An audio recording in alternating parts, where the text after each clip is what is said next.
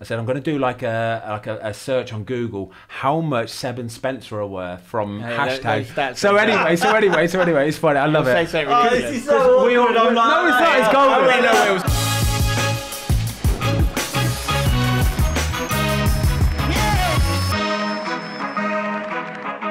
Hi everybody, I'm Ben Foster. Welcome to my brand new podcast, the Fozcast. And starting things off today, we are kicking off in style. We have got absolute YouTube royalty. We've got Spencer. We've got Sebastian. Hashtag fame. Now, before we actually get into it and get started, I just need to let you know that we have played golf this morning, yeah? We have had a nice little 18 holes of golf. Hence the reason why me and Tom, Rhino Legs, are bright red in the face. We definitely got sunburn. However, we need to show you this golf shot. Spencer has played the shot of your life. Hello. Hello. Hello.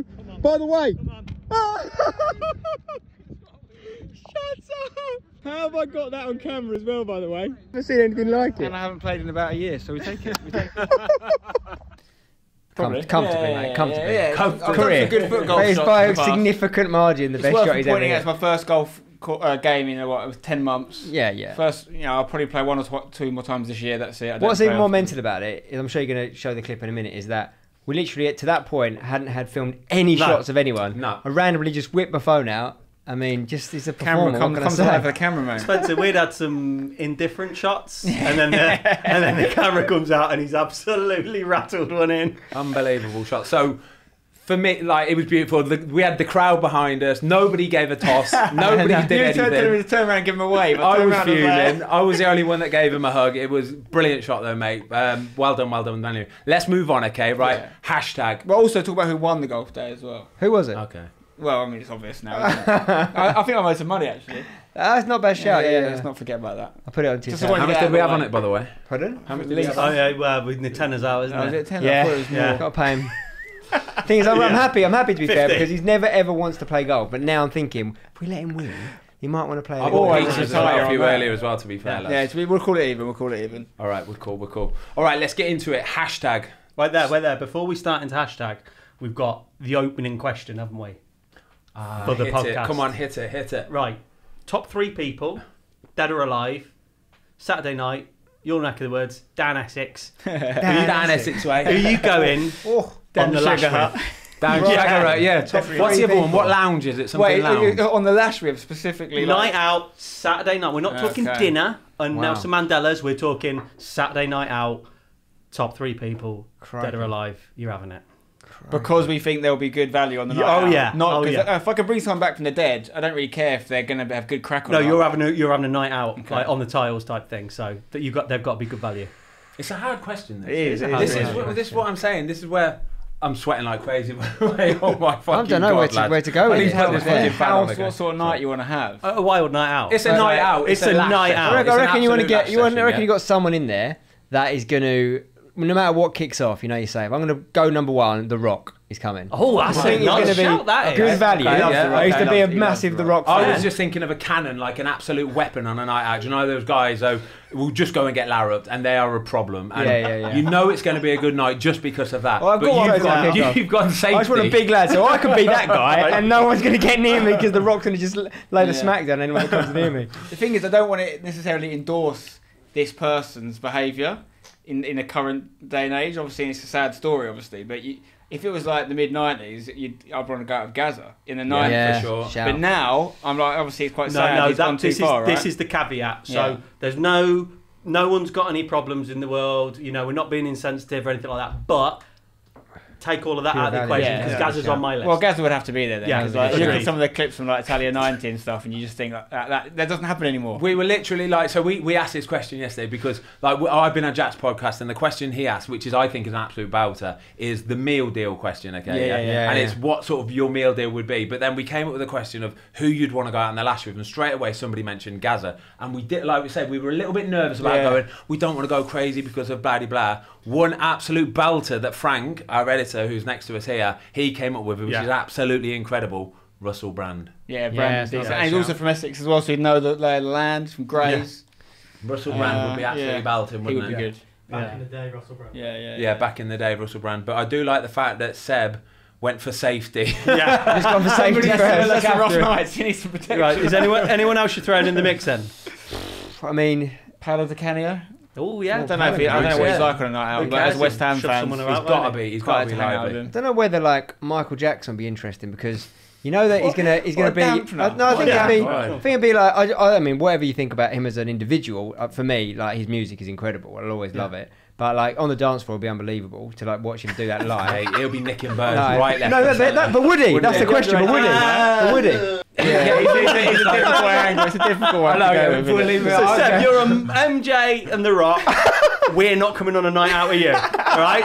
Spend. This is what I said about this question. It's a all right? really tough You one, were you killing know. me. I was It's a going. really tough There was one. loads of things I wanted to do. What was the question I wanted to do? It was It was brutal. It was no favorite movie. I was going to ask favorite movie, favorite TV program of all time. Yeah, and these were like, what if they say something like Gladiator, and you've got to go, oh yeah, deep. Like, like, where do you go from there, kind of thing. Seb hasn't taken into consideration chemistry at the table. That's true. You've got The Exactly, Rock yeah. opposite Michael Jackson. What have they got in common? I don't think it's going to work. I don't think the Yeah. harmony's I'd gonna like be to see there. Michael's people's elbow. To be fair. See, I'm going like Ricky Gervais, Boom. Gervais, Gaza, yeah. and like a Russell Brand or something like Yeah, that. that's Or, good. you know, Gaza's even just a Gaza good and one. Jimmy Five Bellies. I'm not a massive fan of his films now, but growing up I was a big Adam Sandler fan. Yeah, back in the me day. I think too. it would be quite good value like in Yeah, his me prime. too. But yeah, it's a tough one because there's a lot of people I love, like, and admire, but not necessarily because what they're like on a night out. Do you know what I mean? Yeah. Because I actually just like to go out with my mates. To be honest. Yeah. Is there a better night than going out? No, with what are your we three talking best about mates? as well? Are we talking like you say Sugar Hut, or is it Sugar Hut? Yeah. Oh yeah, I mean, no one mean- actually. It's closed now anyway. I think it's closed. What, yeah. what's it like? So then, this is what I'm talking about. Like, that ilk, you can either go to them or you can go to the pub and I'll have go a nice pub every Yeah, time. I'll go booze. That's exactly the Boozer same. in it. Definitely. Murphy's for us in it. Leamington. Boozers, Yeah. get me like a nice little plot up with a little chair against the like bar or something like that. That'll do me all day long. Exactly. Okay. Right, enough of the small. Anyway, what was the movie? What was the favourite movie anyway? Phew, so many. Gladiator. Don't dare, you I guys quite are know. gonna To be- be fair, my favourite film is Good Will Hunting. Have you seen Good Will Hunting? Oh yeah, amazing. I love Amazing. Robin Williams in Yeah, general. yeah, Actually, yeah. he would have been banned He on a would have night been out. banned. Yeah. Obviously, he also had an alcohol problem as well, which Yeah. is very sad. But I mean, that We're not tends, taking people that that to are good for account, though. night out We ain't taking it to tend account. to be Yeah. go that way. But yeah, Robin Williams, I love him, so I like all his films. But I think Yeah, Good Will brilliant. Hunting, yeah.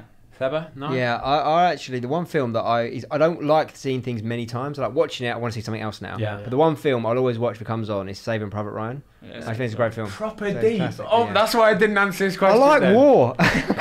You like Well, death what's your and film? misery. What's your film? Mine's a comedy. I'll just be a comedy. So like these were like you can't have a comedy as your favourite film. I would have the comedy as my Fair. favourite film. So any Adam Sandler Yeah. film I will watch for sure. Even Dumb and Dumber. I love Dumb and Dumber. It's like a stupid film, but it makes me Happy feel. Gilmore's right up Yeah. there. Gilmore's Yeah. good, I yeah. noticed today, but there was a couple of little quotes on the Yeah, goal. yeah. Yeah, for sure. Rush Hour, anything like that. Yeah. Absolutely anything like that. Right, come on then, let's actually get into the pod now. We've just chatted gump for about 15-20 minutes. Well done, guys. We're on flames. Hashtag, let's talk about the very beginnings, okay? Because I remember speaking to you a few weeks ago. Well, it was a few months ago, I think, actually. We had a nice little Zoom call, me and Tom, with you guys. It was brilliant. You were talking through all sorts of bits and bobs. And Cesar Azpilicueta's name cropped up early doors, and he was like one of the main guys to start with, early investor, all that kind of stuff. How did that come about to start with? Yeah. To be And what fair, actually- we were a couple of years in before Cesar got involved, but he was, yeah, you're right, in terms of, because everyone else at the club is just, it's like me, Seb and Alex, my missus, in terms of who like owns the club. That's So it. Cesar's So you're the guys that run it sort of on a day to day, he's yeah? the only person that, apart from those three, that is like a External, part of the yeah. board, if you like. So that was kind of the first outside person we brought in. That came about because... So what did he do? Just he invested, yeah? Yeah, he put some money into the club. Okay, basically, yeah. And that came about because he was involved in FIFA esports, which is another part of our. We've got the football and the FIFA. Yeah. I present a lot of those events, and so we met at a FIFA World Cup, E-World Cup. I think it was 2017. Yeah. And a lot of footballers were getting into esports. Like Ozil's got a FIFA team. Yeah. Ruud Gullit's got one. Gareth Bale's got Beckham. one. There's Beckham's got one now. There's a Dutch player who's got loads of money in, apparently. I can't think of his name, but he invested heavily into some team. One of the big boys as well. Oh, really? I think it was the FaZe. Yeah, Clan or FaZe something. team. Oh, right, I think okay, he was one of the original investors in that, which fair dues. It looks to have paid Right. off at least there. Yeah, there's a lot of footballers getting involved in it, and I Yeah. think Aspi was interested in it, but he knew about us, and I'd met him, and he just came to me and said, "Could I get involved in Hashtag?" And I was like, "Yeah, please." Cool do." guy, yeah. Great guy, lovely guy. We love Brilliant, to hear yeah, that. brilliant partner, and obviously we're big fans of his as well. He's come and got involved in different things over the years as well, and helps the club Yeah. in lots of ways. Yeah, just fantastic guy. Like, anything you could ever dream of in someone that will back your project. He just lets us crack on with it. Like, tell me about the celebration that he's promised he's going to do. Yeah. At some point. This This is world class. We're obviously like, you know, we do it less now, to be fair. But when we first started, we were Yeah, hashtagging it, weren't we? And we said, like, can we get you to do one? He's probably scored like maybe 3 goals since then. But he's not going to be prolific. So, guys, that is the celebration. Okay, it's obviously a hashtag, yeah, but it's a lovely celebration. It's good technique. But Some people apparently, go with the other hand out. I think right hand over left hand. Right hand over personally. left, yeah. either way, in my goalie gloves, mate, ain't going to see it. You ain't going to see it, all right? I think it would be imagine on Match of the Day, you're watching Match of the Day and Cesar screams into the camera or something like that. And the he's best just thing, giving it there's a bit couple of that, oh my celebrations God. people do. It's very similar. It's like the one. Yeah. Some people do like this A, and it, Yeah. like a lot Yeah, of I've people, seen that. a lot of people message us going, "Oh, they just hashtagged it." We're like, "We'll take it." My Yeah. favourite celebration ever, Nicholas and Alka, was that? Yeah, we used to do that. We used to go to the Beautiful, safeguard, isn't didn't it? we? Yeah. Yeah. Well, didn't it have some sort of weird It is political? No. He scored. It was at West Brom. It was when he was at West Brom. He scored against West Ham. We were away at West Ham. He scored, and he did. I can't remember. It was like a one finger or something. something else. right. He did something, and it had some mad political. He got banned Yeah. for a game or two, Yeah, something yeah, like I remember that. We have had a few people hashtag. David Myler did one for us. He hashtagged Yep. it when he scored a goal. Did he? Yeah. There's been a few boys, and then there's one of our old esports players, Harry's one of his best mates is a rugby union player for England. He did it when he scored a try. That's Oliver Gildart. Oliver Gildart. Yeah, we've got a few out there. A few tags out there. Yeah, There's a exactly. few tags out there. Knocking And about. congrats, promoted again. Yes. Bit of a weird promotion because it's like a points per game promotion. But we've got a trophy. You take We them, made don't one you? up. You take them. It doesn't matter how you get up. In fairness, you were killing it anyway. Like you I think you'd played. It the was least amount heartbreaking of because games, hadn't you? we'd sort of, we were odds on to win the league when the pandemic hit. We'd just beaten our main title rivals Yeah. to go like ahead, and then obviously it happened. We didn't know what was going to happen. The FA called the league really early. They made the decision to call it off really early before any professional team had made any decision about points per game, null and void, anything. They just said, no, all gone, Yeah, cancelled. so you lot, when you were playing, you in the Prem at that point. Yeah. I think, yeah. March 14th or something was the last game we played for the first COVID break, and they cancelled the league on March 20th. Yeah, Premier that League was didn't make their sharpish, mind yeah. up 6 until days, but July. not only did they call it off, they Yeah. used the word expunge, which basically means Deleted, yeah. every Just goal forgotten. never happened. Absolutely Yeah, forgotten. awful. So they did that, and then obviously we resumed, and they had no way of like continuing the previous season. They just started again, and we were again on We track played to win it again. 74% of our season when they did that. Yeah. And they said there was no precedent for points per game, and then all the other leagues, apart from the Prem, which finished obviously, like to use the playoffs, the lower league, League 1, League 2, whatever, they all use points per game. Every league, and across many countries as well, not just England. But they obviously... It felt like the entire for time us. it was going to just be a real one that we had to just swallow. And then there was a big campaign called the Non-League Project, Yeah, it's I called, wasn't it? remember, yeah. Which is basically around saying, look, there is an opportunity because they wanted to do a restructure of the league's pyramid. That it just happens to be there is a mathematical way that you could promote the amount of teams that were there. One team from each league, no relegation. Yeah. And that then gives you an even pyramid. And we were like, that's too good to be true. They're never going to do that. And they did. And they did. So fair Bam, play. thank you very Fair much. play. I remember that like at the time though, because I think we had a game against Leicester when it initially got suspended. I think it was about the middle of March, wasn't it? 'Cause we were due to play Leicester, I think, on the Saturday, and I came down with it ill on the Wednesday. really? Did you? And I think I was literally one of the first ones to come down with it initially. Remember Mikel Arteta came down with it? Yeah, that was really early. That was doors, and early. there was another player, there was an outfield player as well. Came down but really early doors, but I was panicking thinking, brilliant, I'm going to be like the first one to get it. All the lads at football were texting me like, have you got it? Have you got the corona? And I'm like, what? Like, because at the time though, nobody knew sort of the extent of anything, did they, kind of thing. And I was thinking, please don't be the first guy because you're going to be all over the news. But then thankfully we had Arteta came out and then another player, and it was just like a house of cards. Yeah. Everybody was coming out with all sorts of kind of mad. But It was for them mad to watch on Sky Sports though, wasn't it? Because it was like it was at just the start, relentless. it was It like was one wow, to and another, then yeah. and then it was like Arteta, and then you had like Tom Hanks and people like that. It was Yeah. like they still did Cheltenham Festival. Like that was that week. That was later that week, honestly. Yeah. Criminal. Me and him that made a video like a week before us saying we think Euros are going to get cancelled, and we got in the comments just mugged off, going No like, chance. we're just trying to clickbait. No, I really don't think the Euros are going to happen, guys. We just had a discussion about it, and obviously they didn't. That Cheltenham, I think that Cheltenham thing was the super spreader. Yeah, I because think if it you would have think been. there's like literally hundreds of thousands of people. The thing coming is, right, it's from all interesting, over. right? If you Yeah. think about how a festival works, like Cheltenham, and you think about how something like a football match works. At a football match, you come to a particular place in the stadium, you leave from a particular place. So not great, but at a festival, you go, woohoo, Everywhere. woohoo, touch all the doors, Literally all the everywhere, toilets, yeah. all the areas. I'm not sure absolutely about you though, everything. Seb. I don't agree with that. I just walk into the Guinness tent, Yeah. and that's Stay. me for 6 hours. That'll do. Fair. Yeah. Going forward with hashtag, okay, where are we looking? What are we thinking? What's the goal? because from where you've come from already to be where you are already now that's some achievement. It's outrageous. Yeah. Well, speaking of the future, I've actually got something for you. Come on. Consider it a down payment for when you obviously do sign the contract with hashtag in the future.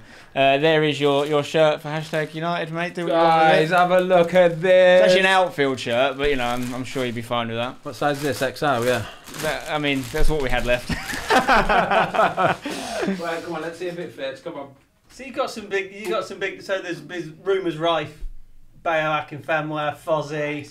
Names being rolled out now. Yeah, Bayo has actually said it. Like, well, obviously me and him have chatted for years about it. He actually managed our first game, like our first ever game. Did he? So he's been around since the beginning. This is defo going on solid. Yes, love it. Get it on. But yeah, Bayo actually confirmed it public. We did one of his podcasts a few months ago, and he said he will play for hashtag one day. And we've been talking about when the right time to do that is. Obviously, still with Wickham at the minute, and I've always said to him, unless I think you're large, Stick it on a 60 degree, you'll be fine. maybe put it on the wall. But yeah. We've always said when the time is right, but I think you've got to respect, we're not a professional football club, so we're not going to try and compete with professional football teams. If someone is still in that frame of mind, then obviously they've got to do that and pursue that and do what they can. But we're very much there as a next best thing, I would say, depending on what you're trying to do in football. But Bayo is just such a good fit for us if and when it happens, because, like I say, he's there at the start. Him and I have done many things together over the years. He's a good lad, he's a good friend of mine. Like, I'd love it on a personal level. But also, I think he could do a lot of damage in the league we're in. Yeah, for sure. And it's a nice transition for someone, I'd say, coming to the end of their career, especially if they're going into media stuff, because of what our club is. Yeah. There's a lot you can do there, and it's a bit more flexible. You come out of an environment maybe where you're training every day and doing all that to suddenly, 3 sessions a week, including games. It's a nice little... Well, that's it. If you get like Fozzie and Bayo, just sack the midfield, and then there you go. Route one, bang, over the top. Tony Pulis' dream, mate. Happy days. He's all over it. I've got to say, we played against Adebayo last year. Obviously, he played for Wickham. We were at Watford. We were in the same league.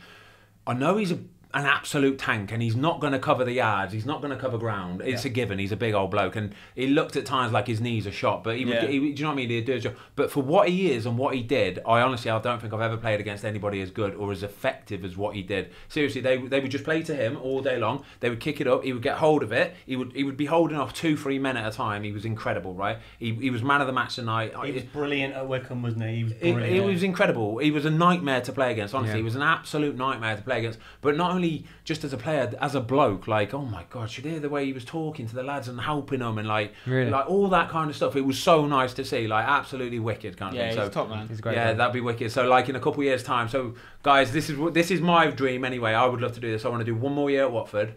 I'll do a year in America, hopefully. And then I'm coming to the Tags. Then you come to Basildon. Yeah. I'm 100% coming to the Tags. Love that. Clip that, somebody. Oh, what's the goalie called? Who's the goalie? Sorry. We've got Jacko's the original keeper. Jacko and Pagey. Jacko's 42, and Jacko has said this is his last year. Is it? For sure. He said that 4 years in a row. Yeah. Realistically, to be fair to me, he broke his leg at 40 and came back. Fair dues, yeah. And we've got Pagey as well. He's just joined us last season, but you've got a couple of years to worry about that, mate. Yeah, don't worry about it. Non-league goalkeepers change every 5 minutes anyway. So what do you do? Do you play out from the back or anything like that? Because I don't know if I'm going to be able to lump it anymore in a couple of years' time. We can do. We've got 3G surface, mate. There you go. How do you feel about that? I don't know if I'll be able to do many training sessions. I'll turn up on a Saturday, lads. It's all in your head. I told you earlier. Can't be one of those guys. You're either in or you're out. Of course I'm doing that. I'm turning up to training. Look, I think I'm right in saying the club you started at, your very beginning of your youth career, was it Racing Club Warwick? You've done more research than us here, by the way. I think they're at the level that you've played maybe at the level we've just gone to. An equivalent level, basically. Yeah. So you're in the Isthmian League now, which is the 8th tier of English football. Yeah. And I think back then, it was very similar sort of thing. So back then it was the Dr. Martens Western that we were in. That's where I started, obviously, which will actually bring me really nicely onto the next part, because having played at that level, it was semi-pro at the level. We was training kind of Tuesday night, and you would play on a Saturday or Wednesday or whatever it was. I remember playing for Racing Club Warwick, and I was on 30 quid a game. Okay, so we would play on a Saturday afternoon. I would get 30 quid in a brown envelope, and it was like I'd won the lottery. Honestly, I'm not even joking. How old were you at the time? I was 17 years old, right? And so I was getting 30 quid on a Saturday. This is before United? But this is before everything. This is like before football started for me, kind of thing. I hadn't even turned pro at this level, yeah? So I would get my 30 quid, and we had just started going out. The lads had started going out to Leamington and stuff like that. So it paid for my Saturday night. And back then, 30 quid would pay for your Saturday night. So that was 20 odd years ago. Stop, leave my fan alone, all right? So we were talking. So that's sort of like 20 years ago. Okay, yeah, 20 years ago, I would be on 30 quid a game.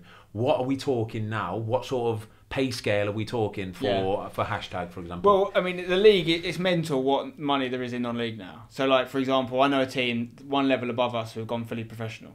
So they're not even. I don't know if I'm allowed to say it because it's a bit of a rumour. But they're not even in the conference. Not even in the. We're talking seventh. We're talking seventh tier English football. They've gone fully below the conference. Yeah, which is mental. It is mental. Bear in mind the conference or the National League, as it's now known, isn't supposed to be professional. Everyone in the National Prem is professional, so it's a professional league. It should be the 5th professional league. Yeah. And then the South and North, you're left behind if you're not, really, at this point. So it's like, we're only a couple of divisions away from that. So that there is a lot of money in it, but there's a massive misnomer and common misconception with hashtag that we throw money at our players. Yeah, I think that from the outside looking in, honestly, like I would say, you surely have a bigger budget than we have the lowest wage budget in the lowest budget in the league from last season. And we've said this, and no one believes us. But obviously, ask our players. Like, no one believes us. The fact of the matter is, I'm very honest about it. I'm trying to run this club the right way. I'm not trying to throw a lot of money at something to get something tomorrow and then change it. I'm trying to slowly progress the team, so we never go backwards. So we said our first season in non-league, we were in the 10th division at the time of England. Very few teams, some teams in that league were paying, some teams were, but most of them weren't. Why would we pay in that league when we are the best team in the... I mean, we're the biggest team for 5 leagues above us, in my opinion. I'm being legit here. Not everyone's going to agree with me, but in my opinion, we're the biggest team, certainly in Essex. We're bigger than Southend, we're bigger than Colchester, we're bigger than Chepstow. Southend have been playing League football, but how many people in the world have heard of Southend United? I guarantee you, 10 times that amount of people have heard of hashtag United. For sure. Yeah. Doesn't mean we're better than them. We're not. But you've got certain variables. We're big, and so at 10th level of English football, why would we pay? And this is not to discredit our players. There's players that could earn more money elsewhere if they needed it. They didn't sign for us. It wasn't right for them, and I respect that. So we went up to 9th tier. We did start paying very small expenses.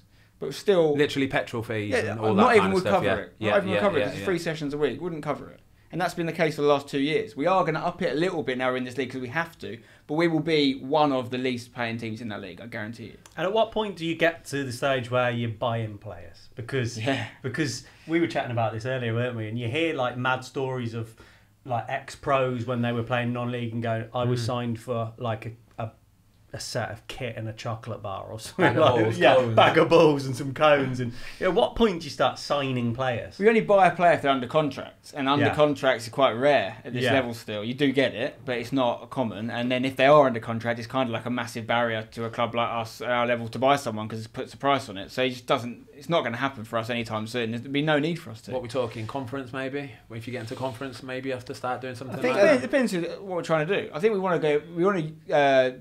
We've had quite an old squad for the last few years. Yeah. Like back first season in non-league, our defence was 40-year-old goalkeeper. Decent. You know, Tom Williams used to play for Wickham. He was our left back at. He was in one of your videos the other day, weren't he? Yeah. So he was 38 at the time. Simon Peddy was 38. Jack Harrison was 35, and then we had a 25-year-old. Isn't that wrong with it, lads? It works. It works. It gets you a long way.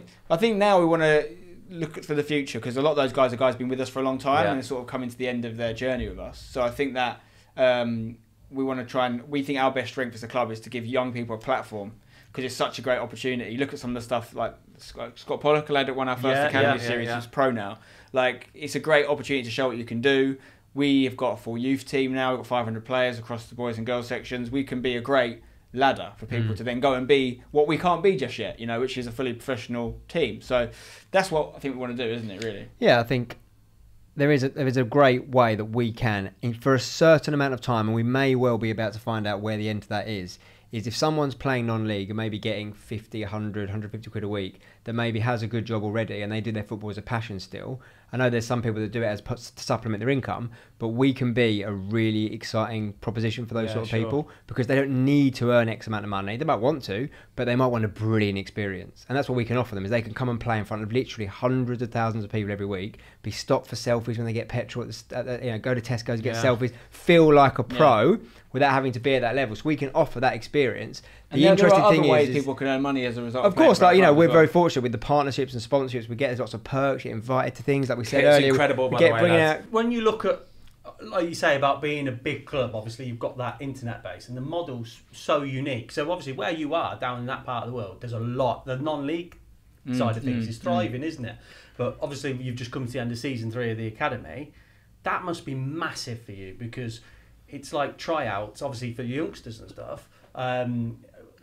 It must be a massive recruitment. It is, and it is so rewarding, because we all work so hard to deliver what we do. And when you get these people come who are serious about their football, especially in the more recent years as we've gone up, the actual candidates we've got have been at a much higher and higher level. You come and you see how passionate, how much they want to play for our club, and it gives everyone like, how cool is this? We've got thousands of people applying that want to be part of our club so desperately. They're driving there, giving up their time. Like, they love it so much. They know everything about the videos. Like people like Yoni, like who's like knows everything about the club. The lad who's just got to the final. He didn't win the final, but and we end up signing loads of players from it. We don't. One wins a contract, and they're signed. The rest are in consideration at least. Yeah, anyway, we've got the last 8 are all part of our pre-season this year. So the 8 boys that all got to the last 8. We did a women's series this year as well. We signed the 2 finalists for that as well. Yeah. But the lad who got to the final, who's going to sign for us anyway, Yoni, we didn't know, because we have so many applicants, we missed so many, that he'd actually applied every single year, and we'd never invited him to a trial before. No, and he was a player as well. And he's a really good player. Yeah, he was playing pro in Albania last year, or Kosovo last year, I believe. So he's like, he only came home because of the virus. He stayed out there. Yeah. Well, do you think you were the first sort of internet team? I mean, is there anyone before you anyway? Do you know that? Well, depends how you define it, really. Yeah. So Palmer's were the first Sunday team on YouTube, really, from Sunday games. And in that essence, I would probably say it's very hard to answer that question, because, like, for example, we used to film our Sunday League team and put it on YouTube 15 years ago. Oh, really? Right? Yeah. But no one watched it. Yeah. So it's like veterans, it's about a level of popularity 15 years ago you have on to achieve. YouTube. Yeah, I've been on YouTube for 15 years now. Wow. How old are you? Embarrassing, isn't it? I know. No, I was on at the very beginning. But like, going back to that then, so like just quickly, like when you talk about how hashtag was conceived and stuff, because obviously we've been media pros now, we do our research, don't we? Obviously. And like I was watching some videos back, and it's like, your Sunday League team, you're obviously kind of do-us, because it was like your Sunday League team, and you had the old check from the bank when you had the grant to start up your own Sunday League team. Yeah. So it must just be a kind of willingness. Normally, the manager of a Sunday League team is the old guy. Yeah. Do you know what I mean? Or dad? Or it is genuinely though. It's the old guy. It's whoever you can get to do it. Yeah. The dad of one of the players, for example. You're doing this in your mid-20s. Do you know what I mean? Yeah. Well, to be fair, I've always been really busy. Like, basically, I don't mean that like. I know what you mean. Yeah, wanting to do that stuff. Guy, you know, like. Yeah. You see some of his spreadsheets. Basically, you were talking about heat maps earlier. Don't diss a spreadsheet. I came into football relatively late, weirdly. Like, Seb was way more into it than me. I think I actually almost rebelled against football because of a sort of brotherly rivalry at first. So Seb was like really good at football as well. Seb, Tottenham fan. West Ham, West Ham fan. Yeah. You know what? I nearly bit on that as well. I'm sure you did. Our family's half Tottenham, half West Ham, funnily enough, but we're all West Ham. But yeah, I never got into it, and then I think it was through computer games, ironically. I think it was actually from playing FIFA 98 on the PC. And, Spain got into it to such an extent where he was playing, I don't know what age it was, but there was a team you played for in Malden, and you were like riding your bike to training like an hour each way to come back. Yeah, but also it's a great story, which is in my book, Spencer and Seb Game Changer, if you want to check out. So I'm available in no good shops anymore because I think it's been pulped. Alan Partridge. It was Sunday Times bestseller. It was, Let's not make a mistake. Anyway, there's actually a passage in there because one time, like I said, the reason I was having to cycle 8 miles because I was really bad. Like, I mean, I'm not amazing now, but I've got better. I was quite bad. I didn't get I've seen the videos, mate. You're all right in that EE Cup thing. You're not bad. I Wembley Cup. You said the other day, gave me a nice compliment. You raised your game for those big ones. But at first, I really wasn't because I didn't start playing football until about 13, 14. Like, I didn't play any kids football, and then this team I was cycling to 8 miles after school. I got hit by a car on the way to training. I got hit by a car. I actually hit my bike, but I went into the road, like scraped down my leg, bleeding. Nothing serious. Did he stop? Yeah, he did. Yeah, he was nice. It was actually, I think it was my fault. I think I actually fell off the road and went over the pavement. I was only 14 or something, 15. But anyway, the point of them is this is how keen I was. I was a mile from the ground when it happened, and I thought I'm going to be late. So my bike was crumpled in two. So I picked up my bike, jogged the rest of the mile, got there. I'm like 15 minutes late. All I was thinking of is how I'm not going to play on the weekend because I'm late for training. I turn up, I'm literally covered in blood. And my manager goes to me like, what's going on? And I was like, I'm so sorry I'm late. And he was like, no, you look like you're dying. Don't worry about training. It's he not the end of the world. kept it on the spot like that. Because based on that, which I subsequently got taken off me about a month later because none of the boys liked him. This is what we like. None of the boys liked him. Oh, we got some beers on the Oh, way. look you at know. that. He has bought some Love beers. fresh They look beer. like proper cold bad boys as well. Jem, you're a legend. Jem, Wow. you are a legend, mate. No problem at all. Here you go, man. Top Thank man, you so thank you, much. mate. Take one and pass buddy. it along. Yeah, sweet, mate. Enjoy. Thanks, Yeah, man. Tomasi. So when you're setting I up love yours. hashtag then, so obviously you've set it up. So pre that, I'd set up Cheers, a team mate. at 16. Yeah. I then ran my university team. Yeah. Like I was always running a team because I was the guy that would be bothered to do that. So his hashtag was an inevitability. Yeah. Essentially, what wasn't inevitable was the success we've had. That's sure. the lucky bit, I guess. At what point though what point running hashtag and starting hashtag did you go, okay, we're on to something big time here. We need to run with this. What point does that I happen? never think we really had that Yeah. moment. We've had a few moments along the years where, because the thing is, so much has happened. There's never been a time to stop a breath. I remember one particular moment at one of the second or third Wembley Cups, which is like a big game put together every year, or used to put it together every year with EE, where you actually play a game at Wembley. We've had loads of people watch it online and in the stadium. And one particular year we did a draft system, or a system where other pros would play as well. We've had like Stevie G, etc. Rio Ferdinand was set to play. He had to pull out the day before with a calf injury. Yeah, see Spencer this, and I were in his dining room with a whiteboard looking at the options of who we should sign to play for us, Gallas or Mendieta.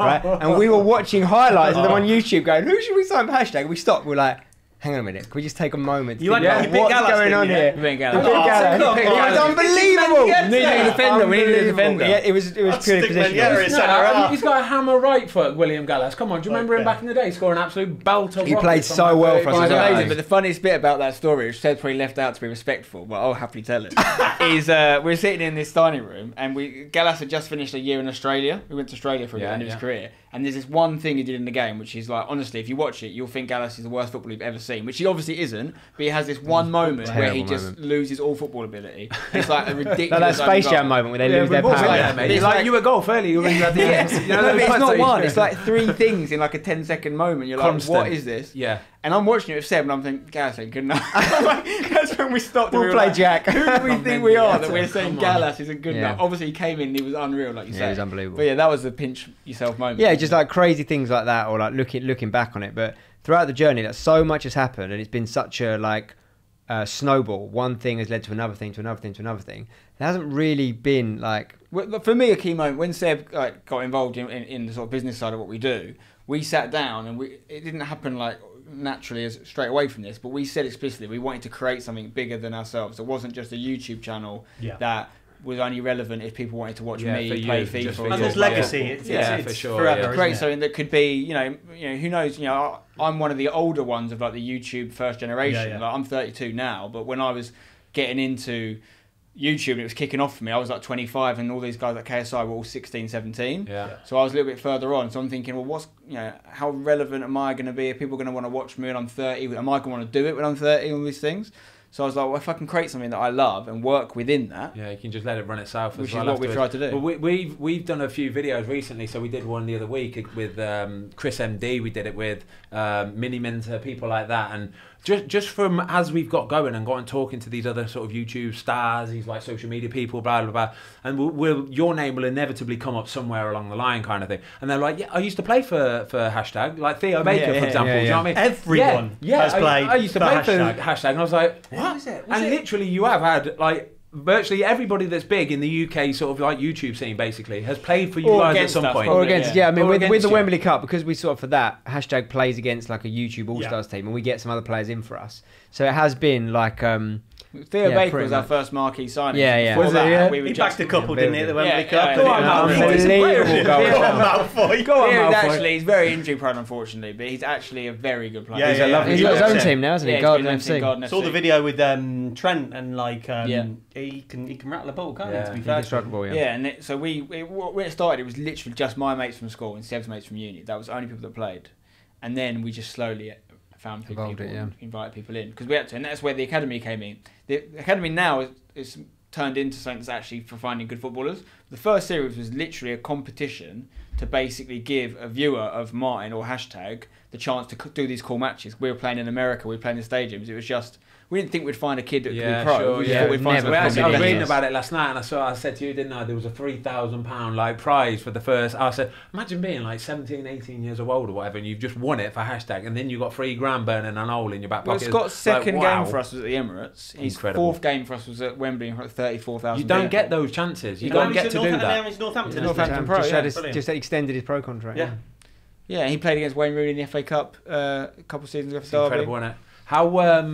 How have you found the sort of the management of people, and not only just the players kind of thing, and the staff, all that kind of stuff? How have you found sort of managing people in that I think arena? you'll agree with me, Spen. We've never really spoken about it, but I'll be quite comfortable to say that when we went into non-league, despite the fact that I think we've managed very well, I don't think we ever properly understood just how much extra work there'd be. Well, we knew we couldn't do it on our own. Just like we were going from back in the days, we had our own sort of divisional structure. We played 2 games a month, so that's 2 match videos and some other content, and we'd maybe have 1 session a month, maybe even 2 months to do like challenge videos, and we'd just smash a few out at once.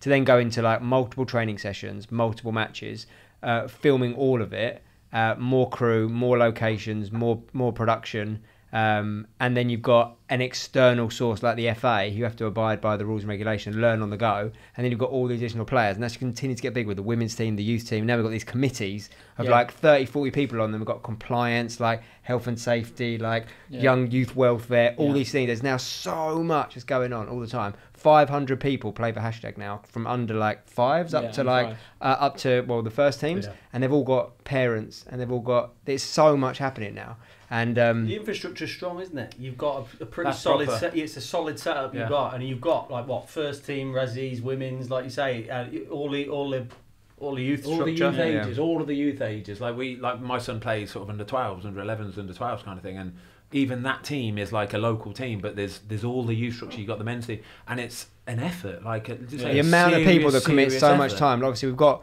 a lot of full-time staff, mostly on the production side, but then you've got like there's now so many volunteers who like put in so much time, and that's very obviously apparent in non-league in general, right? Like these clubs are built off communities. A lot of volunteers. It's important to give credit where it's due. Like we didn't. Like the youth team was an existing youth team Of that we course. merged with. So there's a team called Forest Glade in Billericay in Essex. So they've been doing great things since the early 90s, and we know them. Our manager Jay Devereaux's kids play for that team, so he introduced us to them. We knew we wanted a youth structure, and it was we created hashtag from scratch in terms of entering the pyramid as our own team, but creating a youth 500 kids overnight from scratch is just not. It's not impossible. crazy. So we were able to merge with an existing team and actually mutually benefit from it, because we became a bigger club. They now have access to things like in our area it's called the EJA League, so it's like the highest level of football you can play if you're not in an academy, a youth level. You have to be affiliated to a league club to do that, which Forest Glade weren't. So it was a mutually beneficial merger. So they've been able to kick on. We've kicked on.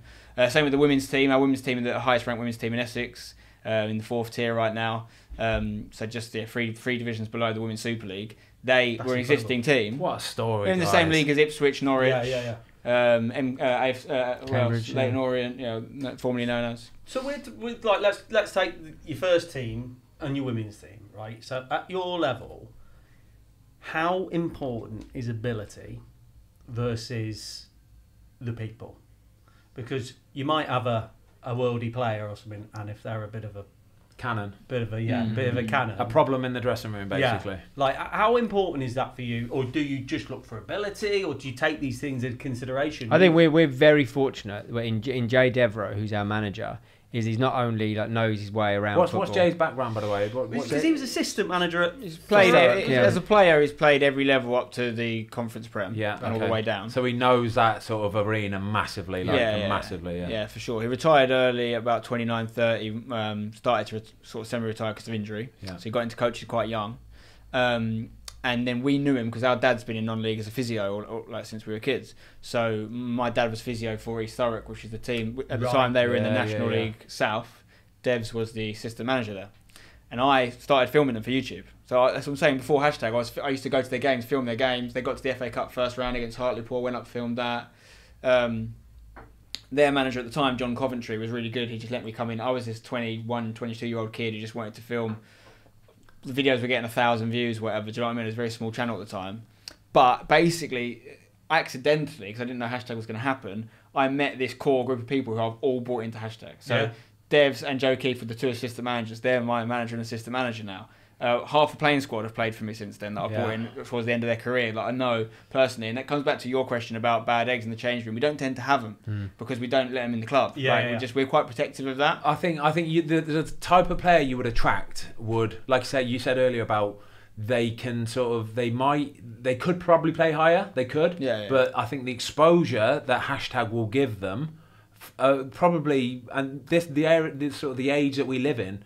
Kids love that, don't they? You know what I mean? Even like 22, 23-year-olds, they love that exposure. So they might sort of forgo the level to play for you guys, but you know that they're gonna pull their weight, and they're not going to be sort of dickheads in the change rooms and stuff like that. Because I see it all the time as well. We might. I think that's what Dev's done. Dev's has just got. He's like a lovely guy. Then he's got a mode he'll go into where he's all about business. He basically just wouldn't tolerate it. Like they wouldn't last 5 minutes. If you're a complete joke, he'd just be like. That he'd make the decision. It's a real shame because I think they're a great player, but it's not going to work. Yeah. It's brilliant because watching like the academy series and obviously all your videos and stuff, and watching, obviously it's by design and it's a little bit what Fozzie does with his channel. It's kind of opening it up and making it a community, and people kind of know Devs and yourselves and the players, Jacko and Gardner. Characters. It's like it's characters. It's like a soap, isn't it? You have to have recurring characters. The challenge of that though, because that's what it was at the start. But the challenge of non-league is just the nutrition. It's just the movement of players. So like as much as we've been, Jacko's basically been amazing. That he's kept playing, and he also lives nowhere near. He lives 2 hours away. So far away. He lives in Windsor. Is he as angry as he looks? Yeah. He's a sweetheart. He would be. He's a sweetheart. He's an absolute sweetheart. He's a sweetheart. He drives 2 and a bit hours to every mate. session. So he could have put his hands up and quit any day, and no one would have judged him for it. But he's kept going, absolute legend, even after the leg break. But he's actually the only one left now as a player. Jack Harrison's hopefully coming back. My friend from school, I've been playing like football with a tennis ball in the playground since we're 12 years old together.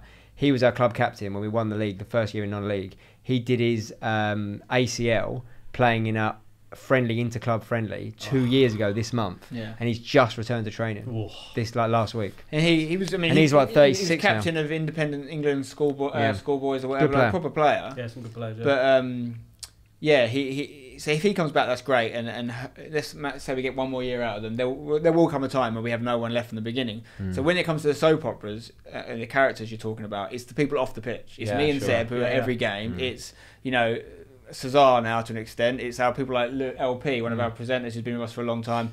It's Alex. It's who's the guy that does? Sorry to interrupt. Who's the guy that films? Because I was watching the bit when Devs was doing the academy bit, and the guy comes up to him at the wrong time. Yeah, that's LP. That's him a question. Blonde hair. And Devs kind of like cut him down, and I was They've like, got a little bit of a love-hate relationship. But it was like nice to see it. You could tell it was like not now, but he was serious. But it was kind of like and that's where Devs was a great capture because he won't mind me saying, like, he wasn't like your classic sort of. He wouldn't have watched YouTube before he came to us. His kid, his lad. And that Ellis gave us so much does. credibility, by the way, because we came into the non-league world, and that was a big thing. Whenever we talk to people about hashtag, a lot of the times the question is, how are you perceived by traditional non-league? Because you're coming from a YouTube team called Hashtag United, going up against teams that have been around hundreds of years, real old school committee-led, like old boys type teams. And we were perceived exactly the way you think we would be. However, when you have a manager like Jay Devereaux, if they're like, well, he's from our world, if he's getting his name to it, there must be something which gives us maybe half a door in. We're throwing money at him. Do you know what I mean? People just find the easiest possible route to explain it in their heads, in which they always think is money. Like, and we do have money. Like, we're not hiding away from that. We have great sponsors, which is what Sebs does a great job at bringing in for the club.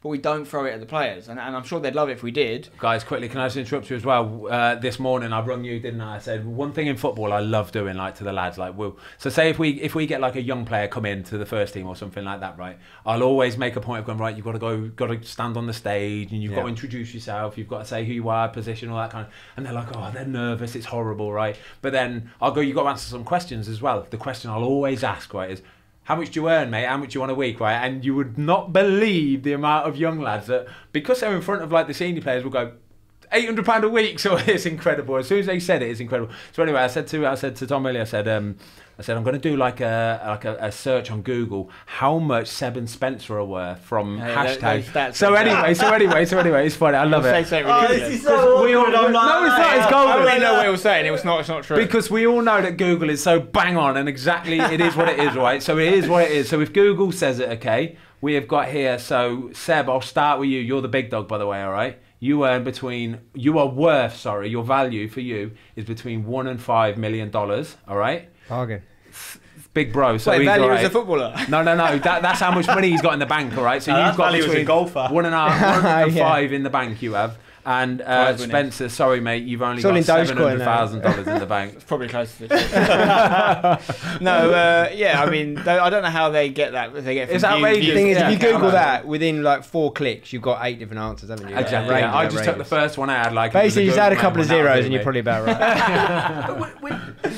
But like, go back to the credibility thing though. So, do you have much resistance? Is there much kind of like? Well, we had a couple of big wins early on, so like we're very fortunate that the whole show is able to happen to the scale it does because of some of the partnerships we're able to do, because of how much support we get from the audience, right?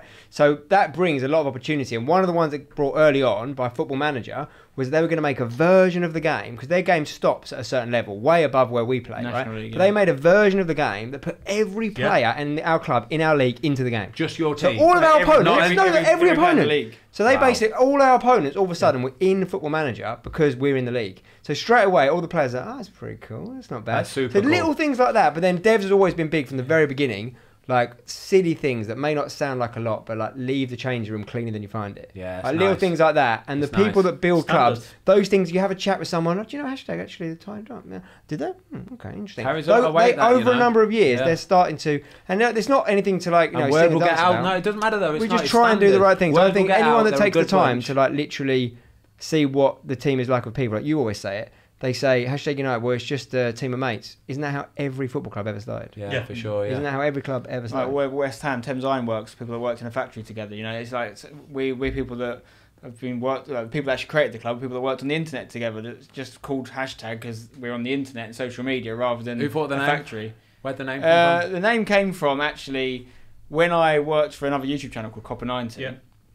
We created a 7-a-side team that we just played for fun in London. Yeah. And actually, I've gone fast Like forward. Power League, like Power League. Yeah, it's kind of Power thing. League. Yeah, we yeah. called our team hashtag FC because we all worked in football social media. But that actual name come from an idea that I pitched to Copper 90 that they binned off, which I understand why they binned it off, to be fair, it was the right decision, which was like, do you remember Fash FC? John Fash? Yeah, was yeah, like that. yeah, yeah. Like a modern day version of that, where I was going to be the presenter and manager of the team, and I was going to have an iPad, and we were going to live stream the games. And on Twitter, you could tell us what we wanted to do. Substitutes and stuff This is like 10 that. years And you ago, use though. the This is hashtag. incredible. This is Yeah. only starting to just happen, by the So way. this is now, happening, isn't it? yeah, yeah. I think there's one team, isn't there, where I heard it on the radio last year, where there was a team where that you can literally vote for. Quite a few teams have tried it. It doesn't work. Gravesend It doesn't and work. It's carnage. It's absolute Graves carnage. and Street did try it with something called My Football Club about 10 years ago as well. Not with Twitter and live streaming, but you were £60 a year member and you could vote for the team for the lineup on the weekend. It's an awful way to run a football club. Of course it is, We yeah, were but trying to yeah, create a yeah. content show. It was a Sunday team, what we were doing in this series. But they didn't do it because we were a brand new channel. We had no subscribers. That idea works. You need enough people watching to make To the vote actually do relevant. it If properly 7 as people well. vote and go, yes, sub John off, you need 7,000 people voting. Do you know what I mean? So Hashtag FC. we never did it. I kept the name. Personally, 7-a-side team, hashtag FC. Then we needed a name for this. We added the United in there for a couple of reasons, really. One, we thought it sounded better. And two, maybe because of West Ham. Just bit, one but reason. Also, it was to differentiate from this thing, just in case Copper came up, for Yeah, sure. yeah, yeah, down the line. Which it wasn't, because the idea was completely different. You're right. you know, Yeah. I mean, we used to play 4-a-side in Coventry, so we used to play 4-a-side, and it was nets around the whole pitch, so the ball couldn't go out. You know the sort of furry green ball. Yeah, them Yeah, ones? yeah. Got a And, few in I've your got two in car. my car right now because I do Yeah. a Tuesday night. and we were Real Zaradosas, weren't we? Nice. Real Zaradosas, and that was It's like a nice fantasy football yeah, team. and it yeah. was like every week. It was like it's Coventry, and it was from feisty games. Lively. weren't they? And we used to play this one team, and it was like there was a fight. There's a fight. It's 100% a fight. And, It and was you were horrible. like, when you'd go in goal, Oh. there'd be clean sheets in like 4-a-side games. Where there's about 100 shots, Yeah. literally 100 shots. So we'd yeah. go outfield, and there was this one game, and it was like, I remember the team we were playing against, and he's like, we weren't shy, were we? And he's like stuck his foot in, and you were at Stoke at the time, and then there was this, and he ran hobbled straight off the pitch, went straight out the door, got in your car. I had and a then pop in my knee. And then Cruciate. what did your dad absolutely roasted him? I roasted How old are me. you at this point? I was 90. I had just done my first year at Stoke City. God, playing 4-a-side. And I told them I did it in the summer playing tennis with my brother.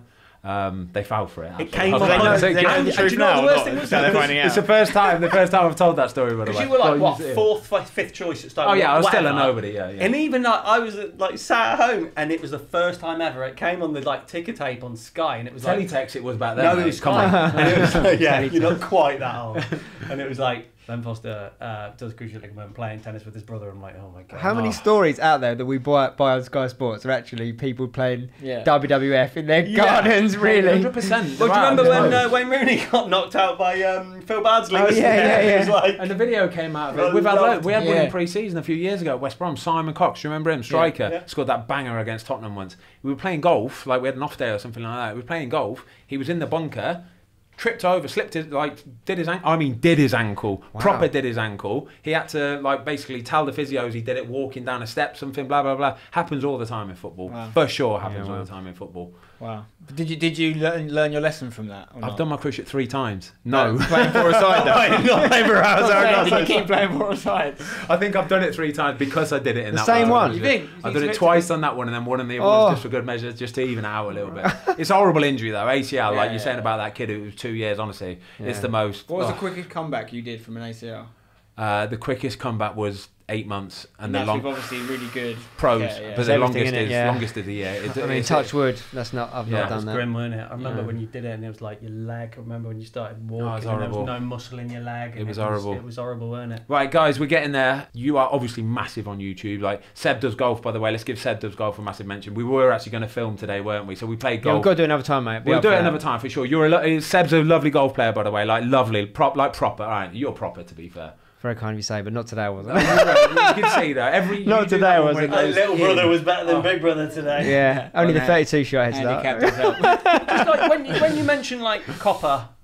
So like Spencer, your kind of route in was more mainstream, wasn't it? And like Seb, you obviously had like normal jobs. You like did your Red Bull in what 05, 06, what like coaching and stuff. And you were like copywriting and stuff. And I always think this with really good like YouTubers. I always think would they have got their break in mainstream? And they're almost like talent that's fallen through the cracks of mainstream media. And like Yeah. I guess a question I'd love to ask is like I ask a lot of YouTubers is if you had like a gig served up to you now with like Sky Sports or a BT or someone like that, and it was like right here's a regular gig. What do you mean, like commentating? Kind Yeah, of thing? commentating. Yeah, okay. Right, so analysis I or can answer this something. really I Would you think go really for it? interestingly, right? So after I did those things, I worked in sales. I started a solar panel company. I did that, was quite successful for a Yeah. number of years. Then Spencer was growing really quickly. Asked me to help him with his sort of commercial activity. One of the first conversations we had was, "What's the goal?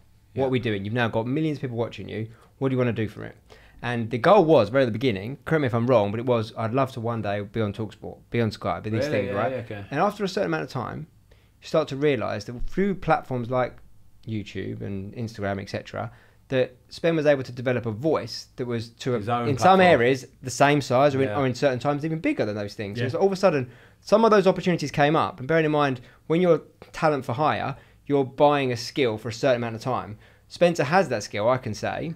Even though he's my brother, I can admit he's got some very good He's talent not bad, that way. all right, He's very to be good. fair. I think he's got a chance to He's be very, fair. good. But also as well, what you're then acquiring is the reach. So, you know, you link any piece of content, movies, TV shows, you're buying the actors, then you've got to distribute it. Yeah. You've got to get that message, that content out to a lot of people. When you have your own YouTube channel, you have the talent and you have the distribution, right? So it becomes, all of a sudden, what you can do individually becomes a lot more valuable than what you can do for someone else, because they're getting all the value from it, right? So it's a really interesting dynamic mindset shift. But then, after a certain amount of time, you then have to be the guy that's write the theme tune, you sing come the theme through tune. Yeah. For me, I can Like only speak this. for myself, and obviously everything Seb just said then is true of every creator, you know, and people way bigger than me. But what I can speak from experience is I think it's cyclical. So I grew up wanting to be in this industry. Like I did hospital radio, I did uni radio, I did stand-up comedy, I did all these things trying to be in this stand-up industry. comedy? And everyone's always surprised when I say Yeah. that. I wasn't successful at it, clearly, because I had to go on YouTube. That's hard so work. couldn't That, have been yeah. that, They yeah. say that must be one of the most...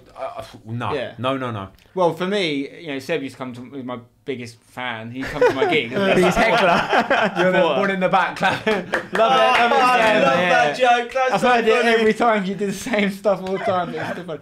No, but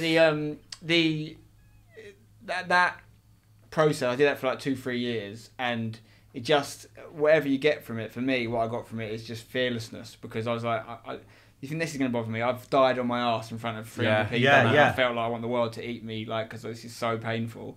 So like, if I've done that, like, do you think I'm worried about doing that? And so it's helped me massively, I would say, everything else. I never liked it as a job. I didn't get paid much for doing it. But when I did, like, you go all over the country, like, travelling on Fridays and Saturdays, you can have no social life, to do 10 minutes, 15 minutes, because, you know, I never did it long enough to do, like, an hour or anything, for no real money.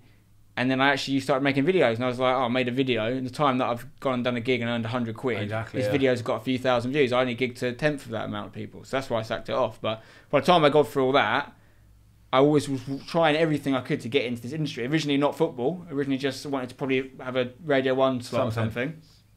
And then obviously loved football, started making that content, get into it. Then I was like, okay, I'd love a TalkSport gig or something like that. But then you grow your own platform, because at that time YouTube wasn't good for anything else. It wasn't, people weren't making money off it. It was a CV, that's all it was. Yeah. You get that end of it and you're like, okay, there's something here, maybe I should just stay on this stuff. And then you grow and you start hiring people and you start creating a, you know, Business. Yeah. sets like this Your own and broadcast production. company, basically, But then yeah. you become a manager. This is the problem. And this is why I have to have people like Seb, For sure, people yeah. like Neil Smythe, who's massive for us at Hashtag, is I never wanted to do that part of things. And that's when probably like my most difficult moments, because I was just like, how have I got it? From being, I would say, hopefully objectively good at what I did, I have got to a point where I don't like my job anymore, because it's a really cool job. And Yeah, suddenly yeah. I'm worrying about people's holiday and when they're going to take time. I'm supposed to be making football videos here. What's happened? I think the answer is no. I think if TalkSport or Sky came, No, but the thing Well, is, no, now that's what I'm saying. I'm Spen saying really it's enjoys cyclical, now. 'cause I He does think a lot now of it, yeah. I've come out that side of it, and if I didn't have the other people working around me, It'd I'd be too much, probably yeah. been this off, to be Yeah, honest. sure, And that's yeah, not. it'd be too I'm much, not very grateful. I am, but I'm not here to be a manager of other people. It's not what I want to do with my life. yeah. So like that now, if you have time is the hardest thing, because Hashtag is easy a full-time job on its own, let alone the other stuff I do. But the idea of walking into a room where you just get paid to talk and walk Simple, out in and out, is yeah. actually quite For sure, enjoyable, because otherwise there's other shows I do, like I'm saying, when we were starting this podcast, I'm thinking about the technical side, because I usually have to worry about, is that recording, is all these things happening, and it's quite stressful. Right, so guys, so last week, me and Tom, we had like a little bit of a technical thing. It's our first thing we've ever run into, right? We've always run very, very smoothly, but we did a video. It was actually in this room, wasn't it? And we had the main camera sort of behind you where you're sitting, Spencer, and Tom sent the footage off to the editor. He thought, but he didn't actually send one of the files, and it was the main file of the main camera. So he sent it, thought it had all sent, thought it had all been downloaded at the other end, deleted all the files. Can I He just hadn't add, sent because I it. still feel I need to kind of justify and defend my actions here. I never normally touch anything, until it's on YouTube. Until it's live. But I like to be quite organised, and I had about 30 micro SD cards Yeah. on my desk, and I was like, "This No, is he's blowing- got OCD. Tom's got this is OCD. blowing like you my wouldn't mind." believe. So I was like, Crazy in, OCD. delete, Format reformat, anymore, yeah. reformat, and like that. And then when we transfer, it goes, your thing has File has been downloaded. successfully downloaded. Yeah. So I was like, 3 files, 3 emails, we're all good. Frank, our editor, messaged me and goes, "Where's the Sony one?" So I'm like, looked at the third email. There was a problem sending the files, and I was like, "Oh my god." Anyway, it was fine. I didn't even moan, to be honest with you. Like, I didn't. There was not a problem. Like, it was cool. It was what it was. I didn't. I cried like a baby. Like, I remember, honestly, he called me and I went, "Fine, yeah." It was fine." like I was ringing my missus. It was when they go, when they just do the, it's fine. Thing is, literally, I can't imagine there's any YouTuber that hasn't had that worse. So or yeah, this is many what I was going times. to say. So what is Everyone's had the it. worst sort of thing that's ever happened to you? The worst thing ever. that's ever I can happened think to of two instances come to mind. So like Seb will probably speak better to this than me, but it's not always easy working with family, and or probably not easy working with me. It's probably an easy thing to say. Oh, one of them are you? Well, I actually think I've mellowed out in the last few years. I don't know if you agree or not, but I certainly. It's fine. see what you say next week. No, certainly. I think first, like, when I was quite stressed basically. I used to make a video every day. And Spencer's it a perfectionist. It took a lot out of me, like making that many videos. I think, if I'm being honest. And our younger brother used to work for us as well. And I had an instance where I did lose it a little bit, where we'd done a video with the F2 freestylers back when we used to do videos with them, and it was a good shoot. We did a football medley, like montage skill shot sort of thing. And my younger brother, it happens all the time, because on the other story I'll tell is a mistake I made, lost the footage. Or he lost the footage on one camera, I think it was. Video still existed, the video was still fine, but it was not as good as it could have been. There was a lot of good stuff that was That lost. was like ours, weren't it? Yeah, Very similar basically, instance. yeah. And I think I'm not didn't lose it with him or anything, but I think I was probably, in hindsight, made a bigger deal out of it than I could. And then I should have. And I think the reason I probably did that was because I was like, how do I stop it happening again? Make such a big deal out of it. But when I look back at it, I kind of wish I hadn't have made such a big deal out of it, because we didn't even lose the video. Do you know what I mean? We just wasn't as good. Still went out. Yeah. I think you care about it. I think like the way we viewed it is we were like thinking, oh, the audience, the fans, are not going to like it. And I think there was one comment that so I think the fact that we're both perfectionists. It's a one-off, exactly. Funny silly one I had when I just started making golf content. I've been very lucky to film with loads of like football guys over the years and make some great content. One of the first ones I ever got was an opportunity to film with Ian Wright. And he was about to go and play in a golf round. He had 10 minutes before, it was pissing rain. And there was a guy from the agency there who was going to help me film, because this is before I had a camera guy, anything like that. And I had no camera equipment, didn't have anything at all. I just literally had an iPad. I had a GoPro and an iPad I was going to film it with, right? So we set the GoPro up. There's a thing called putting penalties. I told you a bit about it earlier. Sabutio goal, 5 penalty spots, bang. Ian Wright was lovely. He's like, I'm up for doing it. I'm about to play. We've got to do it quick. Is that all right? I was like, yeah, no problem. Do the whole thing. GoPro's rolling. It's pissing rain, like torrential rain, right? The guy's sitting there. He's not a camera guy, just someone who's willing to film that for me. I'm thinking, if you just get a little bit, I'll cut between that and the GoPro. Literally, the GoPro comes out. I did really well. It went to like a sudden death playoff. Right, he was into it. Spoonie came over, got involved. All this banter. I go over and I'm like, that was amazing. He's like, on the first day, I'm like, oh my God, I can't wait to see this back. I go on the file. Instead of a video, there's one image. He just took photo, not video. Not video. So I've got a clip. That's your thumbnail sorted. Yeah, exactly, right? and then all of a sudden, the guy from the agency who knew Righty went, oh, Righty, I'm so sorry, I didn't film it. Can we do it again? Righty went, no. Nah, man, come on, I've got to go. And I was like, Righty, you go, mate. And I looked at this guy and I was like, you've absolutely killed me. Did you rinse him? So fuming. Did you rinse him? No, I didn't, because he was doing me a favour. Yeah. But at the same time, I had the GoPro footage, but the GoPro footage is like focused on the Sabutio goal. So yeah, one day, Righty, me and you, the rematch, we're going to film it properly. But it was just the worst thing about it was because it's the only reason I was there. But because it went so well, like the drama. Yeah. So yeah, that's worse. I had a thing with Juan Mata once, quite early on. Just getting to do stuff with footballers. I hadn't done much with Juan Mata, lovely guy, yeah. Lovely guy. Everybody says he's a lovely guy. Really good. And we had this connection because I've got this link to this club in Spain called Real Oviedo where he played. So Real Oviedo produced him, Cazorla, Michu, all came out of their academy, and I'd done a lot of stuff. Michu, as in Swansea Michu. Yeah. A fancy Premier League legend. Yeah, like one season wonder. One position midfielder playing up. At the time that I got involved with Oviedo, Michu was very, at the time, like it was that season. Yeah. So it was like they were the three. You know what I mean? Now you probably say Cazorla and Mata and Michu, but you know what I mean? That was a big three that produced.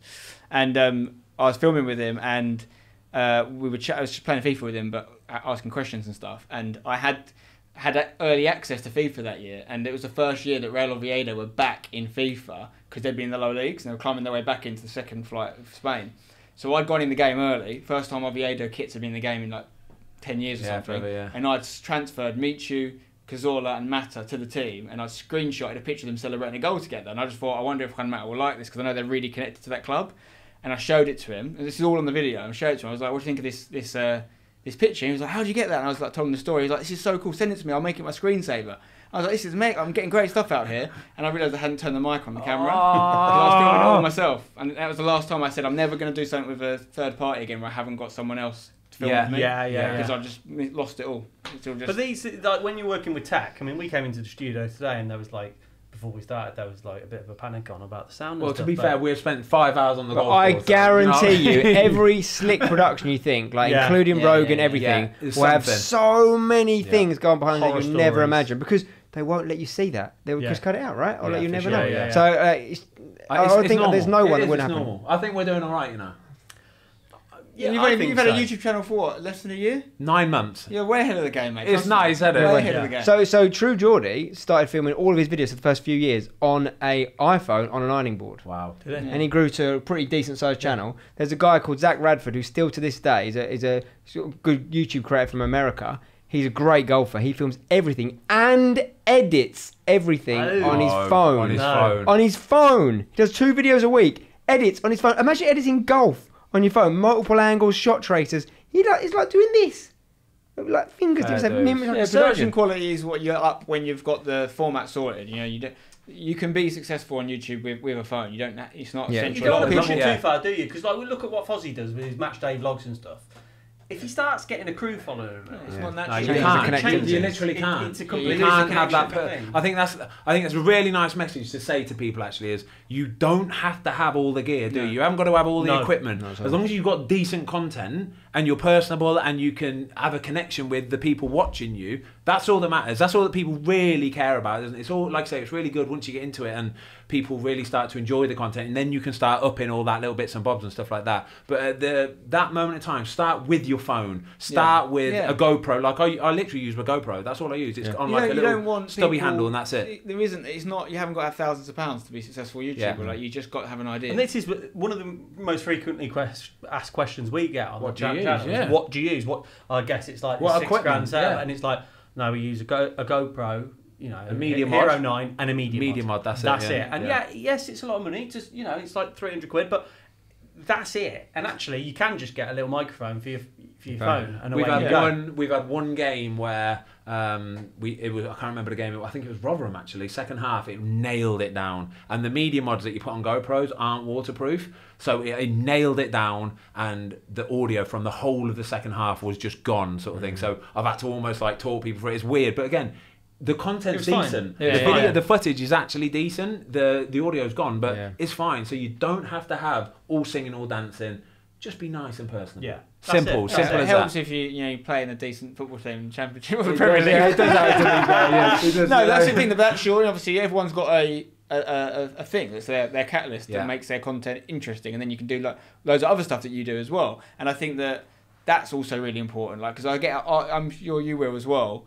But like, I get asked that question more than anything else, especially by younger lads or girls that come up to me who maybe like anything from like 16 to like 22. They're I want to be a YouTuber. Everyone wants to be a YouTuber. Yeah, now. for sure, yeah. And it's like, what do you do? And I have to be really honest with them. And I say, it's not, I don't know.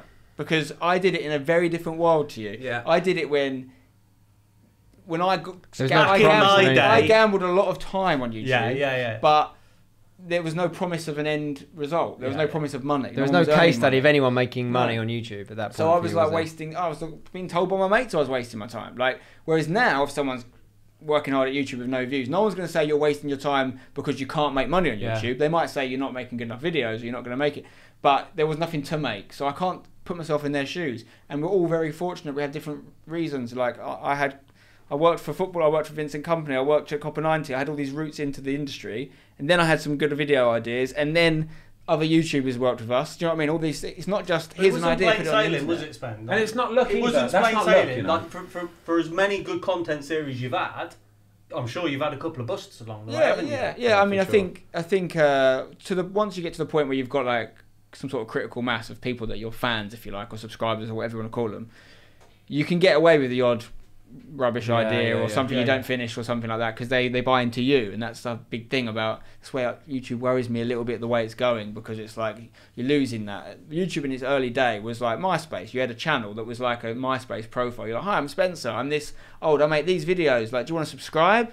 And then it slowly got more corporate to the point where we can still do what we do, but you've got the James Corden show on the trending page and they've paid for it. Jimmy Fallon, he's paid for it. It's not trending because people love watching them on YouTube. That's not traditional YouTube anymore, it's is not. it? No. And I think like what you were talking about there, the USA, I think the USA YouTube compared to the UK YouTube are a million miles apart. And I know which one I'd rather be in as well. I'd much rather be in the UK ones. I think we do produce some of the better stuff, the better content. The American stuff is very sort It's of shiny and commercial. Yeah. Well, even that some of the stuff they got up to, like oh my gosh, outrageous. You have to have a routine. Like, it's not. I can't just say to a kid, "Oh, get a really good idea and you will make it," because it's not a meritocracy. Ultimately, the best videos don't get the most views necessarily. Good videos will do well sometimes, but there's some great videos on 10 views, and there's some awful videos on 10 million for sure. views. A great example of that is many years ago there was a company who haven't checked in a few years, but it was called Unscripted, and they acquired the rights for Ronaldo to film vlogs for their channel. Wow. This is before he did any other content online. This is probably over 5 years ago. And they had vlogs that I found by pure chance. They had like 400 views, been up a week. There was Ronaldo playing football with his son in his garden. Like you put that up now, millions of views, right? And that is Oh, a prime millions and millions and example. millions. And I often say to people who say, "Oh, like, how do you get views?" Like, it's not about like you could have right now. You could drive down a road and there could be to the right hand side on the floor this week's winning lottery ticket. If you don't know it's there, you don't just stop the car and go and get it. Right? Do you know what I mean? There has to be a route to that content. Yeah. So this company has spent an inordinate amount of money procuring those rights, but they had no way of delivering it to people. They just thought, but it's Ronaldo, I'll put it on YouTube. But how do people just know it's there? It's not going to just happen. It's a brand new YouTube channel. that's it. But eventually they developed a strategy. On YouTube, that was your strategy. That everything really I've done has come from collaboration. You know, like the Wembley Cup. Before that, it was a thing called FIFA Player on Copper Night. I don't know if you guys how to do research is. Of course, I was watching it this morning. Oldest videos, lads. The FIFA Player, it was very fun to do, and it was like a comedy series. But actually, if you strip it back, and it takes a little bit of the fun out of it, but it was a series that I created with a few other people at Copper 90, designed to get us subscribers. That's actually what it was. Yeah. And I basically put on that mask because no one else wanted to do it. Yeah. And I ended up loving doing it. But the point was, my job, I was paid by them to get subscribers to that channel. I wasn't paid as a presenter. I was always saying, put me on a show, make me present a show. But really, they hired me as a guy who knew YouTube. And I said, right, you've got to get a certain amount of subscribers, because that was a Google Originals channel. So Copper were given millions of pounds, funded by Google. And then if they wanted to get more money in commission, they had to keep hitting certain subscriber targets. So like, it was a lot of other people there above me as well. But my really key role was making sure we're hitting our targets and making those targets and what's realistic. So I was like, we're paying certain YouTubers to work with us, KSI, all these people were doing series, but we needed our own series that was going to live on its own sort of, not going to cost silly money to make, but would get us said daddy subscribers through. So I was like, okay, reverse engineer it. FIFA, with a football channel, sure. It's almost like a necessary evil. We've got to do stuff with FIFA, even though we didn't necessarily want to make it at the time, that content, because it just does unbelievable views. Okay, so we do something from FIFA. How are we going to get views in it? Right, it's got to have a unique idea. Okay, well, I've seen this guy called Man vs. Booze who does drinking challenges in a balaclava. Let's nick that idea. We also need to have YouTubers on there to basically tell people where the video is, because that's the most important bit, like Seb says. They have to push people to it, or they won't exist. Okay, here's 10 YouTubers I've written up. I've got all their contact details. I've spoke to their agents if they've got agents. They'll be in the series with us. And then we come up with the character. This is like this is the keys to the kingdom, man. Mate, this is the keys to the kingdom. I was getting lost in that. People would think I had this idea for a funny comedy character, and I created this idea of a guy. And that was all later. We did pilots of that called the FIFA Gimp, where I wore a gimp suit, and I went around. All I had was the eyes cut out of my gimp suit, and I was going like, "Hey, I'm the FIFA Gimp." That was my voice. The worst thing you've ever seen. If I find it, I'll send you it. It's so bad, and it never would have done well. But the point is, we had the whole show written, if you like, or planned. But also, and then changed the character last minute to be something But then different. at the same point, like then I can say this because all the ingredients were there. But you had to then have the format to keep people, make them share it, right? Yeah. So you can pay someone to like get a big star in your video that's going to help you tighten the thumbnail, get some organic reach. But then if they are sort of engaged to, can you also shout out this piece of content, call to action, link in the description? That's going to send an amount of traffic, but that traffic's going to be a much lower engaged amount of traffic than you might get from a homepage. Someone on a homepage is clicking a video because they've seen something they're interested in. They might give it longer to dwell on. All this dwell time you're feeding into an algorithm is going to help or boost your organic reach, or how many times that video and that thumbnail is going to get pushed to other people that are not your subscribers, right? But if they are told to do something by someone else, there might be a little bit, I'll have a look. If KSI has told me to have a look, I'll have a look. So they'll have a look, JJ's in it, what is this then? But then you've got to have the hook still. It's not as simple as get a load of YouTubers in it and pay them to promote the video. Because they'll just turn off it, and then what you have is the absolute opposite, which actually is complete negative, is you have a really short watch time. So if you now have a huge amount of people watch a video, but all turn off after 3 seconds, YouTube go, we're not saying that to anyone organically because no one's staying for it. So if you then have everything, a high traffic spike, and retention, boom. So it's a good idea and distribution as a strategy. But also you've got to always adapt, because I wouldn't know how to do that as well now, because back then there was different methodologies that don't exist anymore. So for example, we'd pay a YouTuber to like a video, because back then if you liked a video, it would go to your subscriber feed just like you uploaded a video, the same algorithmic properties. So for example, KSI liking a video was worth 300,000 views. Really? Like that. Likewise, subscriber movement was so much more prevalent back then. Like, I remember we did a West Ham vlog. Bear in mind, I've never been like a guy that gets like millions of views in every video. Like, generally, I'd probably get 300,000, 400,000, 500,000 views in the sort of prime FIFA stuff I was doing back in the day.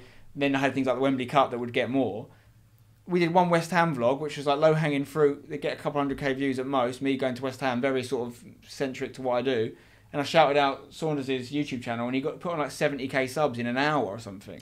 It would not happen now. I've got more subscribers now than I did then. But if I shouted out a channel now, it would be nowhere near as many. It's changed. The algorithm changed basically. Well, no, it's a tension economy. This is I could get off tangent here, but the rise of these platforms has become because of development of things like this, right? So what's happened is in a given time, 10 years ago, you and I would have a certain type of amount of habits.